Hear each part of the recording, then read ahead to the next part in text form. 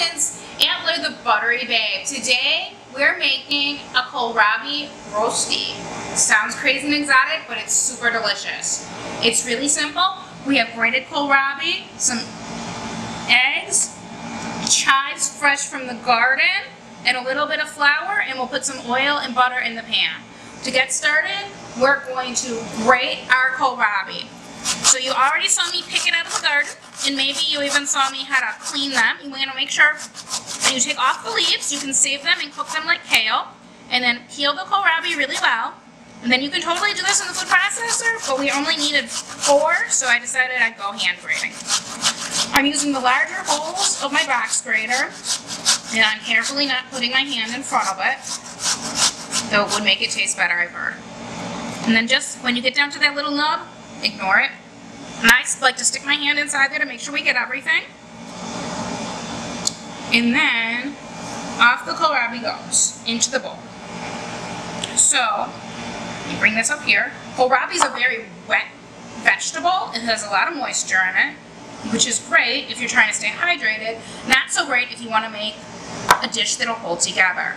So a rosti is like a giant potato pancake, except we're not using potatoes, we're using kohlrabi. And we're going to give it a squeeze, see how much water comes off of it, and we're not even really trying. So you want to squeeze out as much water as you can. Kind of crazy, right? I'm going to continue squeezing to make sure that's really dry, and we'll be back in a second. So we got all the water in the kohlrabi. Look at all that water that was in the kohlrabi. That was about 4 kohlrabis, 3 or 4, and a ton of water. So our drained kohlrabi, we're going to dump into a nice big bowl. And to that, we're going to sprinkle on a 1/4 cup of flour. If you are using a gluten-free diet, you can use potato starch or cornstarch or rice starch instead of the flour. This recipe is really forgiving. You just want to sprinkle it through like that so that the flour is evenly distributed amongst all the little kohlrabi bits. And then we're going to take a towel and wipe our hands down. We're going to take a tablespoon of butter and just put it in a skillet and turn that on. And we'll put that over medium so it can start melting. The skillet, this skillet is a beautiful skillet that is naturally nonstick from use. If you don't have one like that, you can use a nonstick skillet. So that's going to get a generous pinch of kosher salt, and of course, a couple of grinds of fresh cracked pepper from my pepper mill. And that's going to go down like that, and it's going to rest for a second. Let me clean off my work surface. Okay, now we can see. So this morning I went out before the thunderstorm started and I grabbed some chives. We're just going to take the chives and give them a quick mince. These are beautiful chives, fresh from my garden. If you don't have a garden, you can buy them at the grocery store. You could also use parsley if you wanted. Just want something a little bit green and fresh to add to the pan. So that's got a quick chop. Those are going to go right to the bowl, as are 2 eggs. 1, 2. And we'll take our spoon and give the eggs a quick little stir so that they're blended, and then blend them right on in. This isn't really going to make a batter per se, just hold together. We want to make sure everything is thoroughly combined. And I can hear my butter is melted and happy, so as soon as this gets mixed up, off we go to the pan. Awesome. So we're back in our pan. The butter's got nice and brown while it was melting. I'm going to add a tablespoon of olive oil. And then we're going to add all of the kohlrabi at once because we're making a big cake. So that's all going to go in. You can hear that happy sound that the oil's hot enough. Okay, everybody's in. And now we're just going to take our mixing spoon, but you can use a spatula, and make an even cake.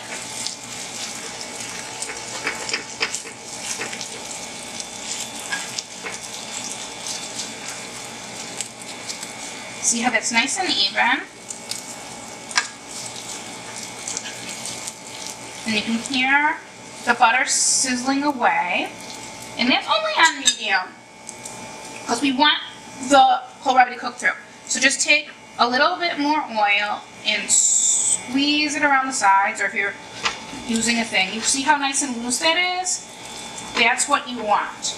And this is on medium. It's going to cook for about 10 minutes, and then we're going to 10 minutes on medium, and then we're going to flip it onto a plate and slide it back in the pan so that the other side can cook through and get nice and brown. We'll see you in 10.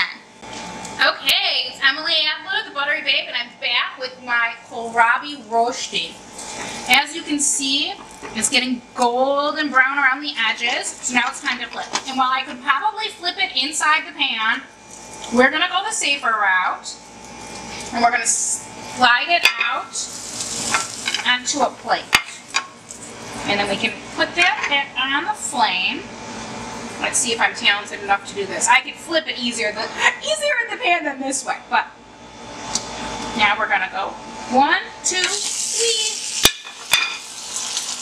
It broke a little bit, but that's not a problem. We're just gonna take it and flatten it back out. So you'll see how it's nice and brown and it's starting to get custardy. We're gonna add a little bit more oil. You could add more butter too, I'm just saying. And we're going to let that cook for 10 more minutes until it's golden brown on the far side.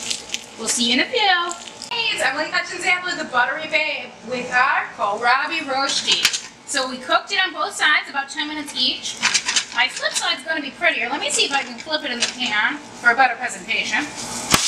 So much easier than flipping it on a plate. But you'll see how it's nice and golden and delicious. We're going to turn that flame off. Slide them on out to the plate. And now, if my camera girl would just turn around. So, remember we had in here shredded kohlrabi, which we dried.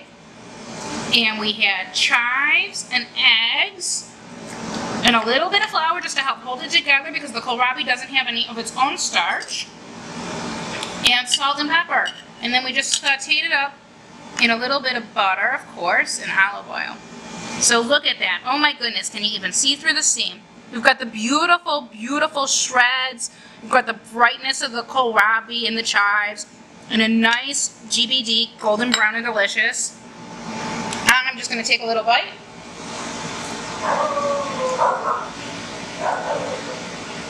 Oh my goodness. So delicious. You could serve the sour cream. You could put a fried egg on top. You would just eat it as it is. It's good hot like this or at room temperature. Perfect for an appetizer or a side dish with some nice roast chicken, a little steak. You'll love it. It's Emily Kutchins Adler, the Buttery Babe. Please remember to follow me on Instagram, YouTube, Facebook, and of course my website, www.butterybabe.com.